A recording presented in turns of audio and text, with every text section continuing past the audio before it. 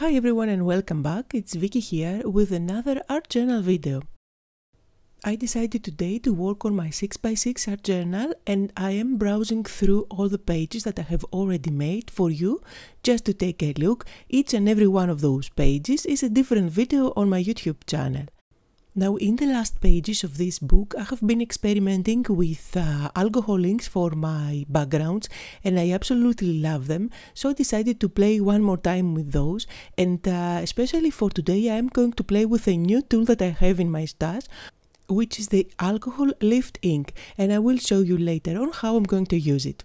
Now I'm going to pick up one of those Yupo papers and I'm going to cut it out to size.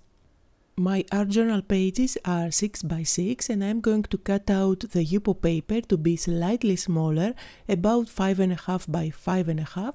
And this way when I stick my Yupo paper on top of my page, it is not going to block the holes for the discs. And now it's time to have some fun on my Yupo paper. I am going to use my blending solution, a straw, because that's the technique that I absolutely love.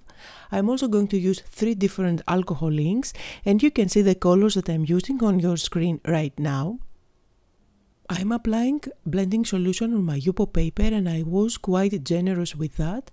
And now I'm going to add my 3 colors.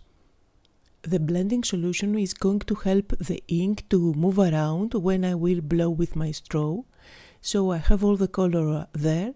Now I will start blowing until I'm happy with the outcome. I want these colors to blend enough, but at the same time I still want to see some variation of the color, and I don't want to end up with a flat color on my page. Once in a while I stop blowing and let the inks do their thing. And just because I use the blending solution, I do have a big window of blowing time before the inks dry completely on me. And to tell you the truth, this is so much fun that you don't know when to stop. So anyway, at some point I stopped blowing, I left the inks dry completely, and here is what I have. Now I'm going to do another favorite technique, which is foiling. I'm using this silver foil and I'm going to apply it over my Yupo paper. Now there are areas where the ink is still quite sticky. So this is where the silver foil is going to grab. And it's going to give some lovely shiny details on my background.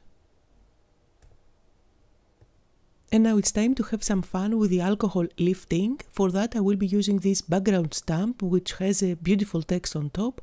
This is from an older collection and I need to make sure that this rubber stamp is completely clean. It looks a little bit stained, but I made sure that it is totally clean. Now I'm going to apply my alcohol lift ink on top.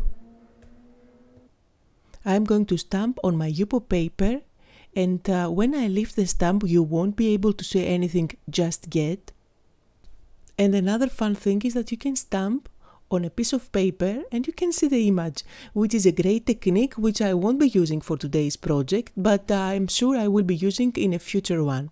So I will continue stamping with my ink and it looks invisible, but you will see that everything is going to start and appear on my background, and it's going to give this ghost effect. Now I'm going to use a clean paper towel and I'm going to dab over where I have stamped. And notice that I'm not rubbing, I'm just dabbing for the moment until I can start to see the image.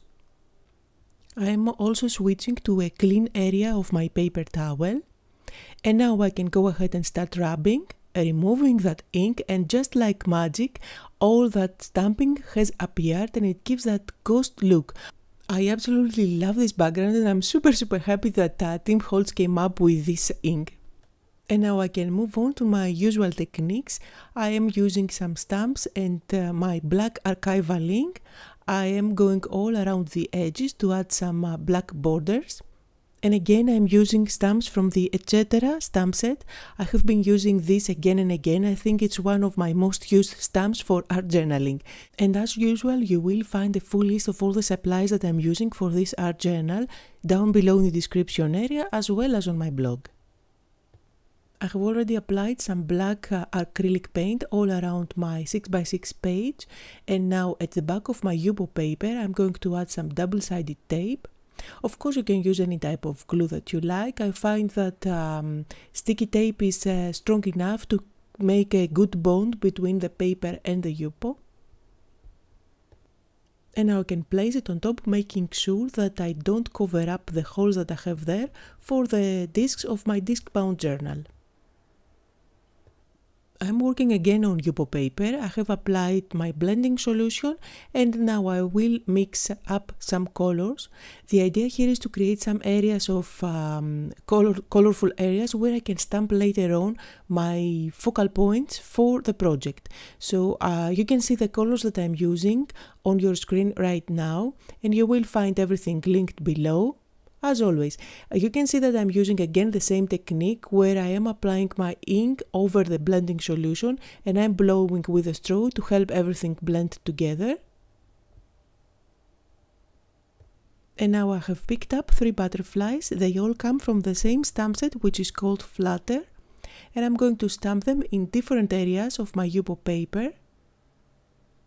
And the Yupo paper that I'm using is actually cardstock. It's quite thick, so it makes perfect focal points.